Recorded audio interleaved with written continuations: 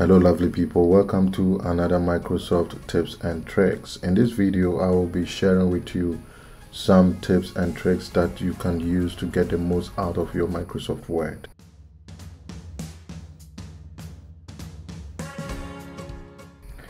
Microsoft has made it very easy for you to save your Word document from Word to PDF and sometimes from PDF to Word. To change your Word document from Word to PDF, you would want to go to File and click on Save As. Choose a name for the document and where you want to save it, and select File Format. Under File Format, you want to scroll down to PDF and hit Export. For Windows users, it will say Save and hit on Export. And once that is done, your Word document will be saved. And here is my PDF document saved here. And once I open it, and as you can see, my Word document is saved to PDF. It will be also very easier for me to convert this back to Word. So most PDF, if it is not protected by password or by other security features, you can right click on the document and select Word document, and Word document will try to read the file and open it back to your file for you, and you can make your edits, add anything you want to add, save it back to PDF or save it back to Word. Alright, next tip. Have you wondered how to sign your document in Word? It is not that straightforward, but it is doable. So to sign your signature in Word, one of the strategies that you can use is to go to the Insert button and go to Shapes, and then under Shapes you go to Lines. You will see that there are different kinds of line here. What you're looking for is this last line, which is called Scribble. So you click on it. To get the perfect shape, make sure you hold down Shift and then try and sign your name, and there you have it. You can actually increase how thick this line is, and to do that you can do that from the Edit Shape pane here. You can also determine how the shape looks like. So if something does not look good to you, you can try and adjust it, and then there you have it. If I wanted to increase the thickness, one way is to right click and go to Format Shapes, and under Format Shapes you can increase the thickness and the color of the line. So since I want it blue, I will let it stay at blue, but you can change the color here. You can also change how it looks like. So if you wanted it in dashes or straight line, you can change it here. And then if you wanted to change the width, you can increase the width, and that will increase the thickness of it. And this would likely look like a signature, which will make it very easier for you to sign your document. I think in today's age, most people are concerned about security for their files and documents that they create.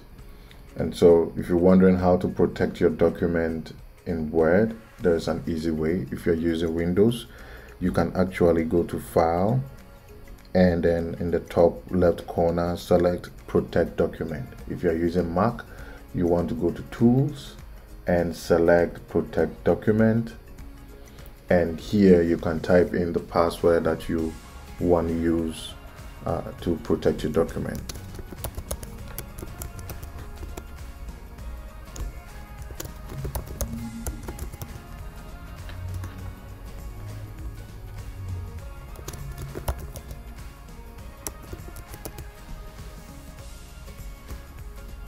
And then you want to select which document you want to protect and how you want to protect it. So if I select Protect Document 4, you want to authenticate the password you entered again, and then choose how you protect your document. So you can protect it by tracks changes, you can protect it by comment. And if you don't just want people to read without making any comments to it, you can select the read only option. If you wanted certain sections of the document to be edited, you can actually select that. So you can click on forms, and if I had sectioned my document, I would have been able to choose a section that I want a person to edit or make changes to.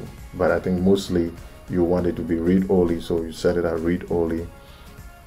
And another thing that you can also do is to remove personal information from this file on save. So anytime you save a document, a Word document, it saves your personal information as part of the document. So when you right click on the document and go to properties, you'll be able to see one, who created that document, or at least what computer was used to create that document, and some other details. If you want those details to be removed, this is where you remove it. So once I select this and I click OK and I save it, all personal information will be removed from this document. So once I click OK, my document is protected.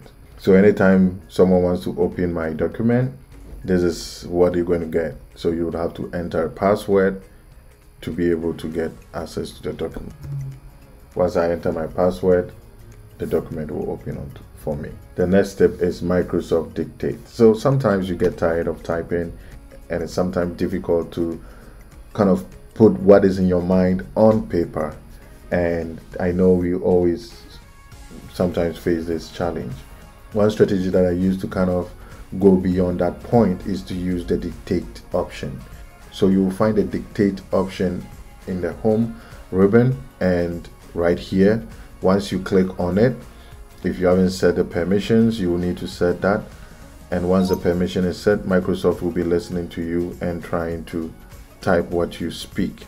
And so once you're ready, you click on the mic button and recording will start. And so everything that you begin to say will be typed for you.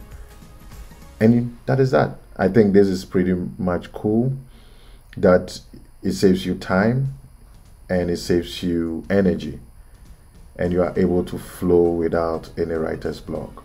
So try it out. You would be amazed what this speech to text can do.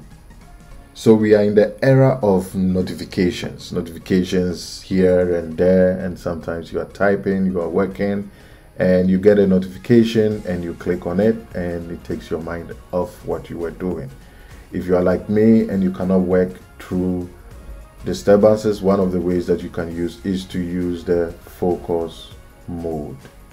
The focus mode will help you zoom in on your Microsoft Word and cut out notifications. So you will find this in the View tab, and you will see Focus. Click on it and you have Focus. You have a full screen of your Microsoft document with no notifications or whatsoever. You are cut out of the world, and everything that you'll be doing will be focused on this document. Once you want to move out of focus, click on the escape button and you will be moved out of the focus mode. So, did you know you can search for things in Microsoft Word without actually moving out of Microsoft Word? So, assuming I wanted to look out for the meaning of communication, I would have to move out of Microsoft Word and then type communication here and hit enter and read all the definitions that I want to read before heading back to. With a smart search option, you can easily search for something within Microsoft without exiting it. So assuming I'm looking for the meaning of, say, energy, I can highlight energy, I can right click energy, and I can go to smart lookup. I believe on Windows it will be smart search. Once I click on smart lookup, there you have it. All the options that I wanted to see will be open up for me here. I can quickly glance through and pick out the ones I want to use. So they do have the explore option and the define option. So with the define option, it gives you definition of that word that you are looking for. so that you know how you're using your words and whether it fits the context and the structure of your sentences. I believe this is a nifty tool that will help you in your teaching and in your learning. Talking about smart lookup, we can also use the translator feature or the translate feature in Microsoft Word. Let's assume that I do not understand this. I highlight it and I right click and I go to translate, and it will try to look out for the meaning for me. Let's assume that, okay, this is English, we want to translate it to French. We can do that, or maybe Dutch, so we can do Dutch, and we'll try to translate it to Dutch. If we wanted it the other way around, we could switch it using this key here, and it will switch it from Dutch to English. So let's assume that I want to insert this into my document. The easiest way you can do is to hit insert, and it will insert it for you, and it will place the word that we were looking for. Another way to be proactive in your work is to use the templates that Microsoft has generated for you. To get that, if you already open a document, you can go to File and select New from Template, or you can close out Word, and the moment you open the Word application itself, you'll be presented with some templates. So let's click on New from Template and see what we get. These are the templates that we get. So you can get the calendar feature. If you're looking at ways to spice up your resume, you can look at these options that we have here, various resume designs. You're looking to write a journal, here is also a template for you. You want to create a brochure and you don't know how to go about it, all these are created for you, and it makes work quite easy. And for my lovely students, you are creating an APA style paper, it is already formatted for you. If you are looking to create an MLA paper, it is already formatted for you. A cover letter is already here. So let's assume that we want to create a cover letter. We select cover letter and it will open it up for you. It has placeholders that will tell you what goes where, and you can just fill it up and you are ready to go. So for instance, I can just type my name here and type my address, my phone number, my email, the date, and then I'll type the recipient's details here, and I can change these ones. So usually I will say dear maybe hiring manager, and then I can tap my letter here and then sign. And talking about template, you can also use the LinkedIn feature to spice up your resume. Some time ago, Microsoft acquired LinkedIn, and they have since embedded the LinkedIn into Microsoft Word. So the moment you begin to work on your resume, it detects that this is a resume and it can help you with some tips and tricks. So let's assume I want to look out for inspiration to craft my resume. I can click Get Started and I can type my role, instructional designer. I can type my industry, higher education, and click on See Examples. And these are examples of resumes that are available that I can adapt for my resume. So I can click Read More and I can see how the person crafted their resume and be able to use it. And you can actually, I believe, quickly export your resume into LinkedIn. So these are few tips and tricks that you can use to increase your productivity with Word and get things done quickly.